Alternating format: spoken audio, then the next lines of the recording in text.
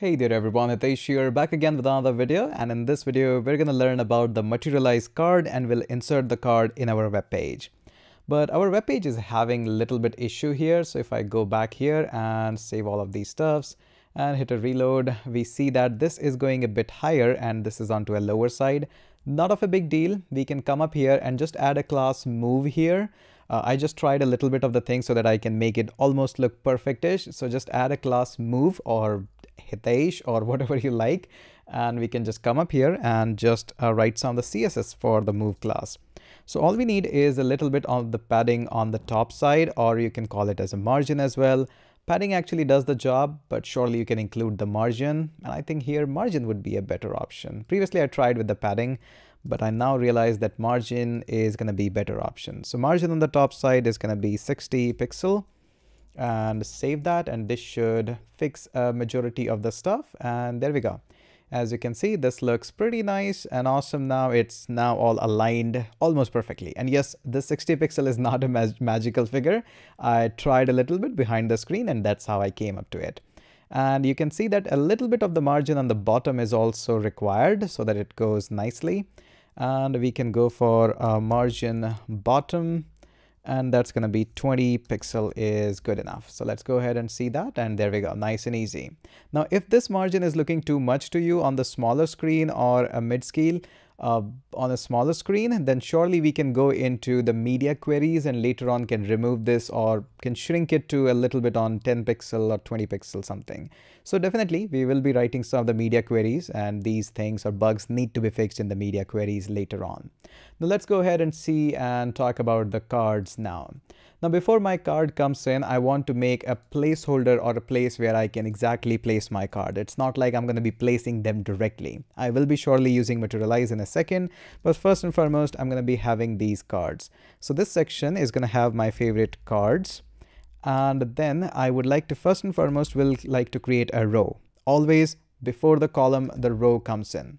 Now in the row, this time I would like to add some of the inline styling here. Surely I can add them inside the CSS, but they are very, very small, just two properties. That's why I'm keeping them here. So I want to add a little bit of the padding on the left side of 50 pixels. I am not using container here. That's why I'm giving a little bit of the room on the left and right side. So 50 pixel on the left side and 50 pixel on the right side. So I'm going to get a padding on the right side of 50 pixel, and that's it. That's all the thing I want to do here. Okay. Moving forward, once my row is all ready with the styling that I wanted to have, then I would like to have a column. So let's have a div.col, and this column will have a couple of classes that we will introduce. So on a smaller screen, I'll cover up whole 12 blocks that is given to me. On the medium also, I would like to cover up whole 12 blocks that is given to me. But on the larger screen, I would like to divide it into 4. That means 3 cards can be placed in a row.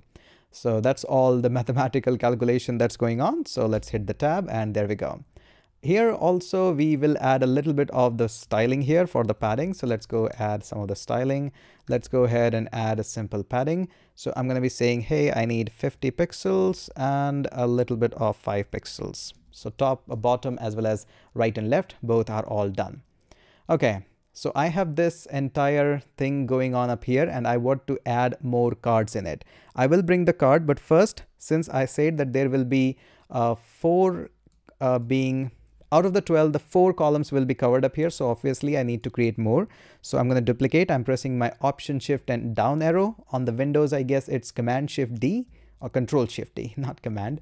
Okay, so I have now 3 columns, and inside each of them, I will be inserting the card. So where is my card?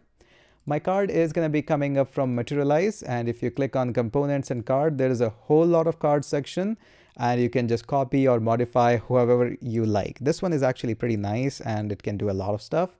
I am interested in these card reveal, which automatically goes away and brings up the stuff. So I will copy this entirety of the card. Since it is just a component, I don't need to worry much about the CSS. I'll go up here, I'll paste it here, and we'll save it and see how does that look. And there we go. This is my card looking right now not great. Let's go ahead and fix that. First and foremost, it is having an issue of the images. It says images/office.jpg, which is not really available. inside the images, we have item 1. So that's what we will be pulling up. So let's go ahead and remove that. And we'll be saying item1.jpg and see that. And there you go. Your nice, awesome card is available. And it shows all the reveal properties. We can definitely customize, make it translucent, colored, or coffee color. That would be awesome. But now let's go ahead and add a bit more of the stuff on these cards. Not much, but I'll just add, instead of the card title, I'll say the coffee name here. So I'm going to say simply coffee 10, just a fancy name for coffee. Okay, and this is a link. How does it look? Nope, it doesn't look good. So I'm going to remove this one here. I don't like you at all. And then we are going to have coffee 1. Nope, I actually wrote coffee 1 at a wrong place.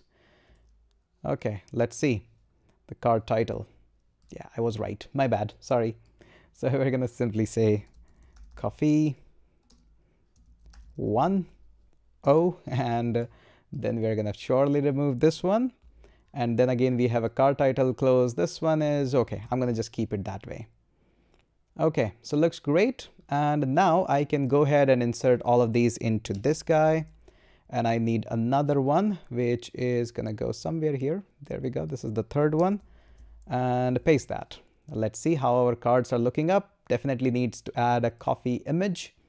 So trying to find it out. So there we go. This is the last one. So this is going to have an item 3 JPEG slash item 3.jpg. And I have just above here.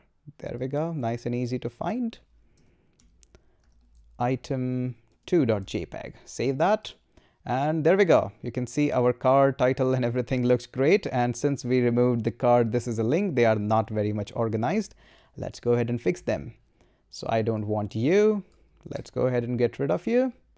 And I also don't want you. So I'll get rid of you. And they should be all now in symmetric. And the best part is, if I shrink them up, they automatically moves one big coffee at one place. Looks absolutely beautiful.